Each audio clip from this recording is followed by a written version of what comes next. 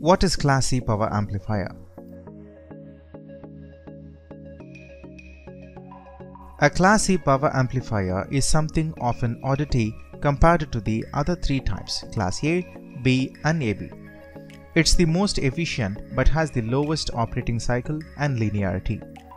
Since it's heavily biased, it stays on for less than half of an input cycle and thus has a conducting angle somewhere around the vicinity of 90 degrees.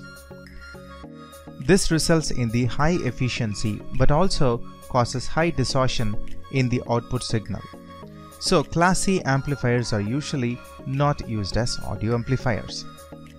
They are used in certain radio frequency applications where efficiency is the key. Now let's look into the characteristics.